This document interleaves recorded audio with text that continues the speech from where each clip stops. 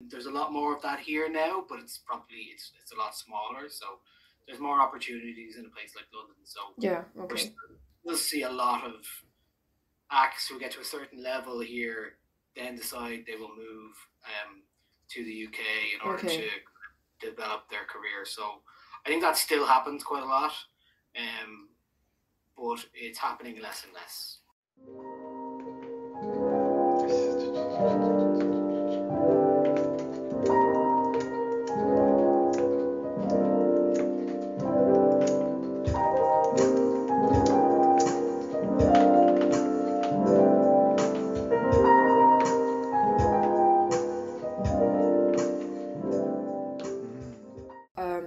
I wanted to know how Nile-er9 started or how you created it.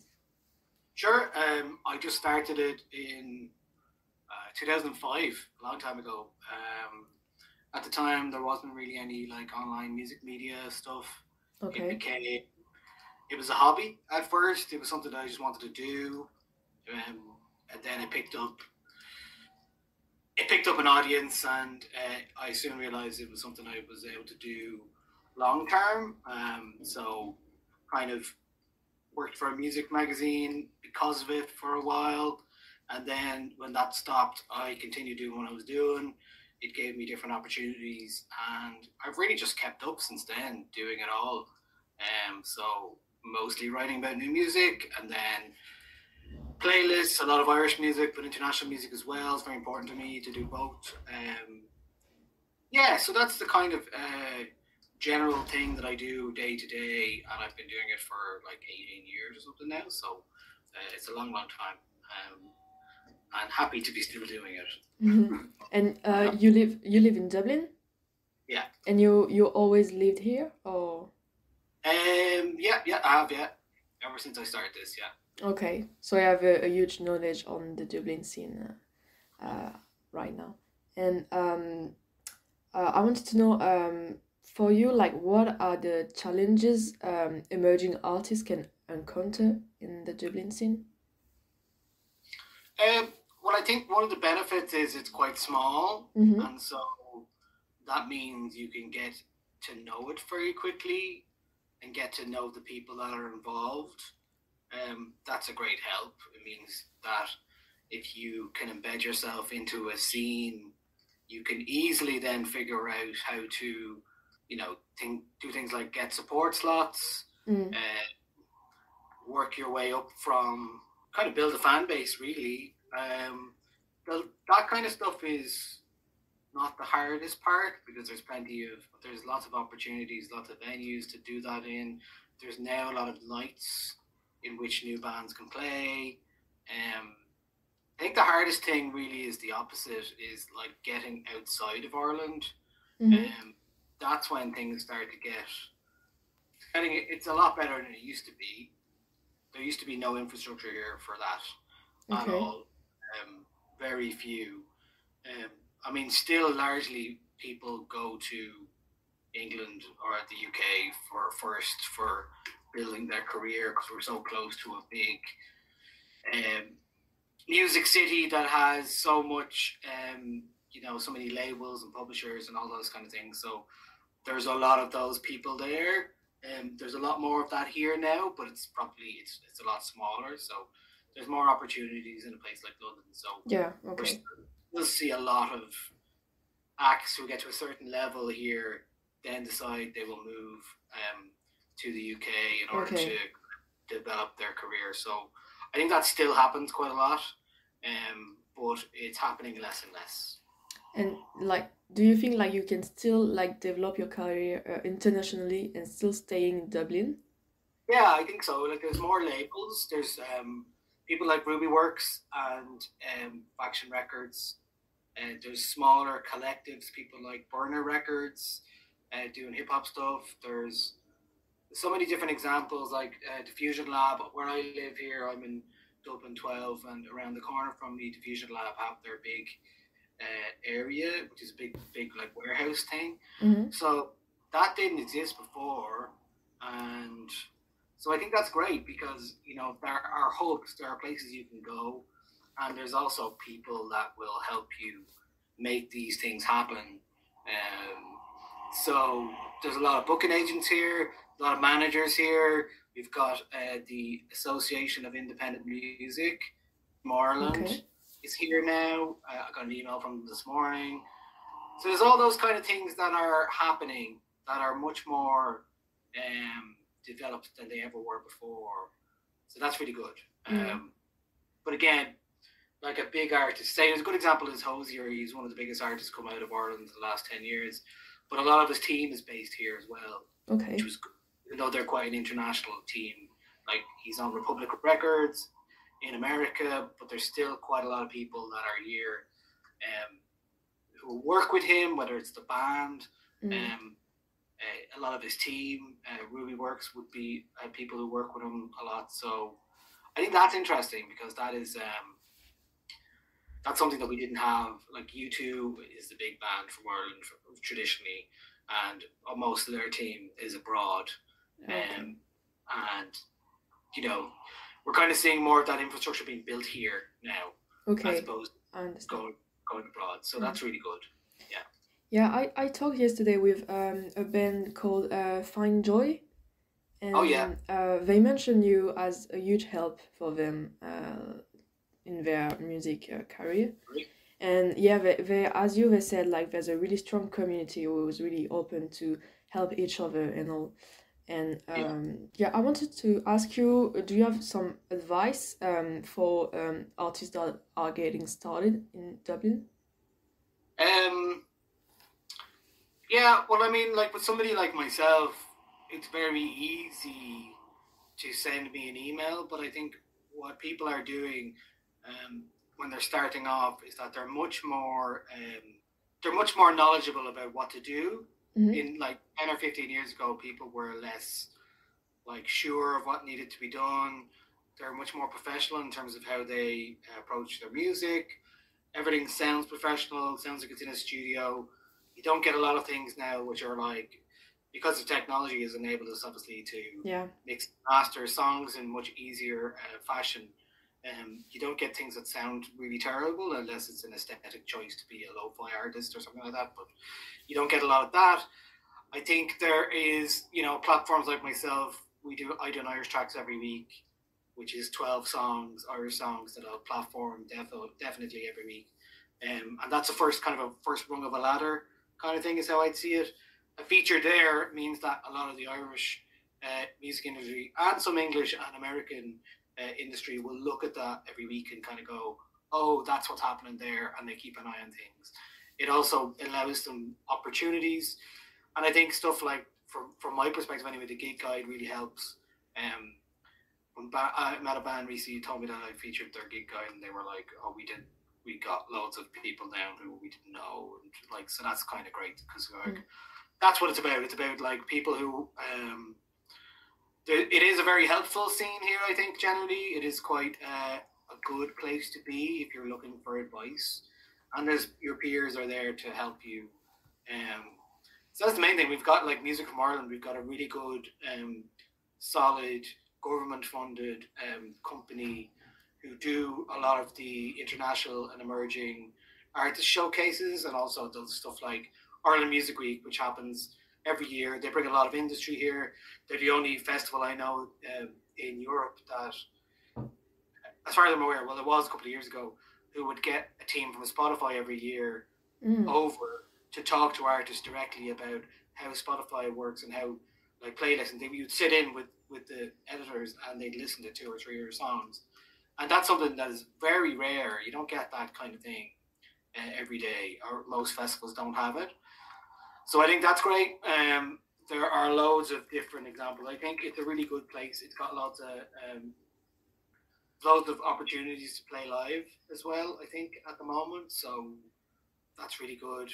And there's always people willing to give you advice, I think, as well. So yeah, I think there's great opportunities out there for people if you just get out and be a part of the scene, talk to people. Like, that's all it is, just talking to people, getting to know them. So and anyone can send me an email, for example, you know what I mean? So it's quite easy to do.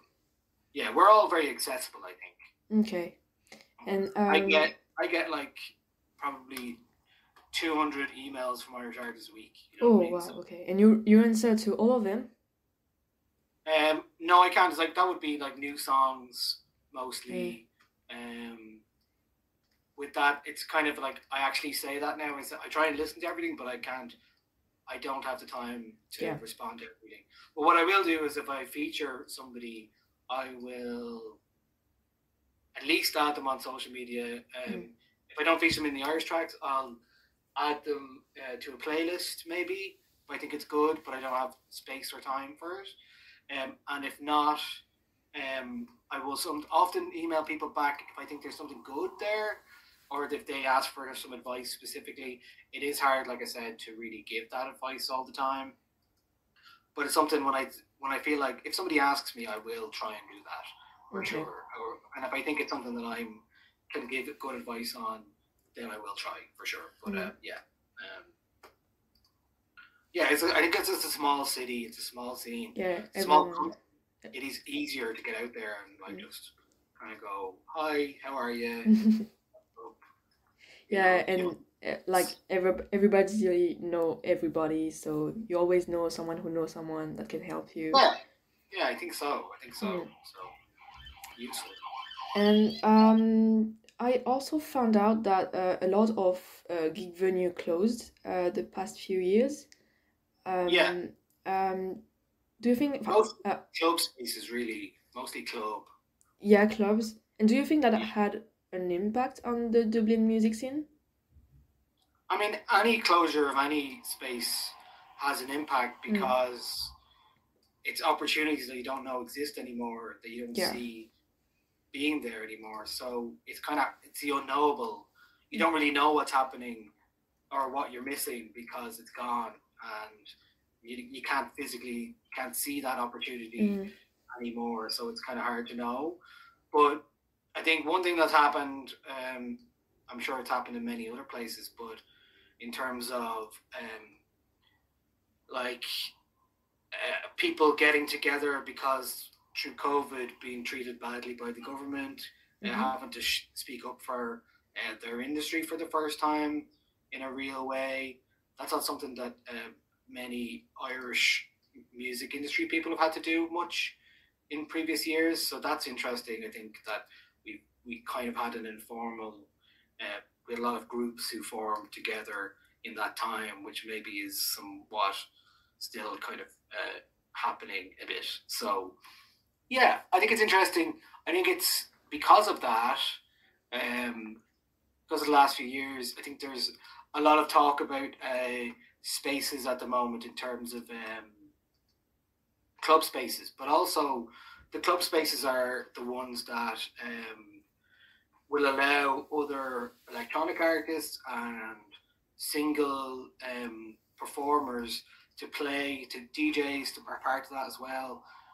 It's really important that we have ecosystems and places in which it don't cost an arm and a leg in which to play, because that means then that artists can go and without having to spend loads of money can then play these events and play these gigs. And the more you can do for, say, free in kind of gigs and stuff like that, the more opportunities you'll get to for acts to really develop themselves and get to know others. So that's really important. I think that's been really good. But I mean, the high cost of living here doesn't help. So that is a big factor at the moment, because it's very hard for artists to continue to make a living in Dublin when it's so expensive. Yeah. So it's very hard for anyone to do that. So that makes it difficult. So yeah, that is a worry for sure. And also, I was thinking, do you think there's a most popular genre in Dublin at the time? Most popular what? Genre of music. I mean, there's never one thing, and I think that's great because it means that there's so dirty different styles happening. Once there's a lot of hip hop stuff, there's a lot of R&B, there's a lot of jazz, there's a lot of new soul, there's a lot of a lot of indie and rock, as there always is, a lot of electronic music, a lot of experimental. I think it's a good sign when your scene or your city has loads Yeah. of different genres. It means that everyone is doing a bit of everything, and that's only to be encouraged, I think. So, yeah, it's great when that happens, and I think we. I don't think see that going away anytime soon. I think it's going to continue. So, yeah, Okay. that's the way. That's the way the like kind of um, the internet has kind of democratized all of the genres. So people would. I don't really think about genres as much anymore, but certainly it enables people a jazz scene to develop. A lot of people maybe going to like BIM and places like that Yeah. where they're actually learning the business of music as well, Mm. which is great because it means then that you're coming out of college and you're coming out of courses fully aware of what's coming next and what you need to do. And I think you're seeing a lot of that in the new acts who are much more aware of what's going on, much more aware of what they need to do to build a career out of it. Because the hardest thing to do is build a career out of music, I think. Like, there's nothing harder than that. It is so difficult to build a career in music. So, but a lot of people are learning how to do that much quicker now than they ever did before. Yeah. And like, do you think there's like, well, varies, but what comes into your mind when, like, for example, venue or media that really supports emerging artists right now? Workman's Club, probably. Mm-hmm. It's quite cheap to rent. Generally speaking, Grand Social is very good. We could do with a few more of those venues. Well, Workman's has 2 or 3 different venues. Whelan's has a new venue called Little Whelan's, which seems to be quite good in those terms. It could work quite well for a lot of people. So I think it's really positive. There's lots of positives there that really help and are able to see. I can see, like, you need that first rung of the ladder in which to establish yourself, in which to start, just to start playing, getting experience. Yeah. And there's plenty of places at the moment that allow you to do that. I think that's really good. Yeah, when I think a lot of the likes of, in terms of live music, certainly would be for me Whelan's, Workman's, Grand Social. Yeah. Okay. And do you think this live music like permits emerging artists to attract their audience? Yeah. I mean, I think that's the number one way in which art grow themselves. Before, I mean, certainly you're not. If we're talking about like more popular acts, they might go to radio first and then do that kind of thing. But I think for most of what I feature, which is the live bands, that's the secondary part of it. It's live first, recording second, maybe, or maybe in parallel, but it allows you to do things. It's building your network and building the people that you want to work with and building little scenes and kind of little communities and finding people to work with. Yeah. Finding people to play with as well in a band. So yeah, I think I'm very positive about it at the moment. I think it's quite good. And there's also a direct link between you and the public. Yeah, I think so. Yeah, we've always been, Irish audiences have always been very interested in music, new music, traditionally. So, and then even we're talking about genres. Like, look at like traditional Irish music now. There's a lot of young traditional Irish musicians, because it's been seen as something that we have ourselves that is completely different to maybe some other countries. So that's something that's quite unique and that we can use to our advantage. And you're seeing articles in the New York Times about emerging Irish art, traditional artists and stuff like that. So yeah, it's a good time to be in this country, I think, at the moment. And if there's funding available as well, crucially, from the likes of Music from Ireland and Culture Ireland, in which to take take yourself to the big international showcase festivals. I'm going over to the Great Escape in the next couple of weeks in Brighton. There's like 18 Irish bands going over there. South by Southwest is be a big one if you're looking for America. Eurosonic is a great one in January in the Netherlands. So they're great places to be. They are really good places to be, and that's where careers happen from here. But Irish is considered quite cool at the moment in terms of UK and Europe, and I think in terms of Brexit as well. Yeah. A lot of agents want to work with an Irish band because they don't have to. If they can get them on the circuit in the EU, they don't have to worry so much about Brexit, because Brexit is a pain in the arse for everyone. So yeah. There's a lot more emphasis on Irish bands at the moment, which is good. Okay.